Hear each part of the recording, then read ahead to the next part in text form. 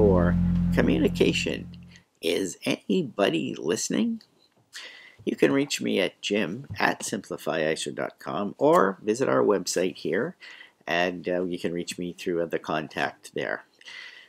The word communication has a definition, and the definition involves sending a message and having the sender ensure that the message has been received and understood the way the sender intended.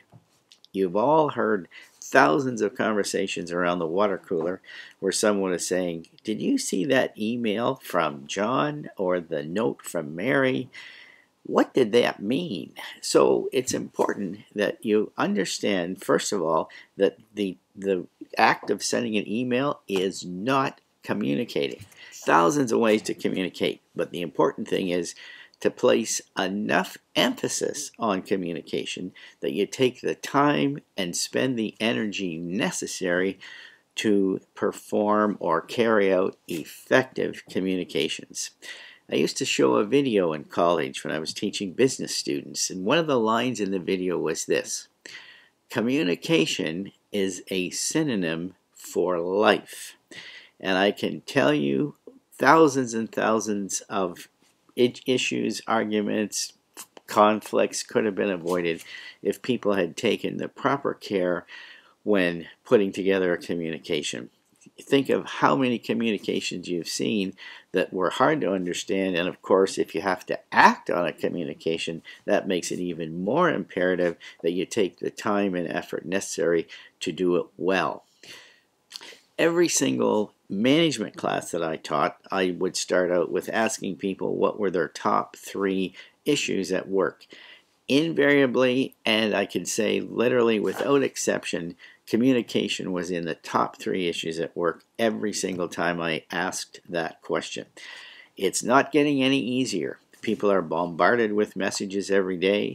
Every class I teach now, lead auditors, and so on, I always ask the question, how many of you have 2 cell phones? It started out 2 or 3 years ago, somewhere between 30 and 60% had 2 cell phones. Now it's always over 60%. I just did a class 3 weeks ago where every single person in the class, there were 12 people, every single person had 2 cell phones. So as if communication or as if reaching people weren't hard enough anyway, now that they have those distractions, not to mention distractions at work, the work environment, personal issues that they have to deal with and so on, it's getting tougher and tougher to break through all the noise that people are surrounded with these days. So take the time, think of your message carefully, keep it as short as possible. You can always use Aristotle's rule of 3 and break your communication into 3 pieces. Keep trying things, but never give up on communicating. Thanks very much. I'm Jim Moran. Be sure to stop over at our website, take a look at the platform that we offer, and by all means sign up for a demonstration just to see if it might be a good fit for you. The platform is designed to enhance communication in every organization.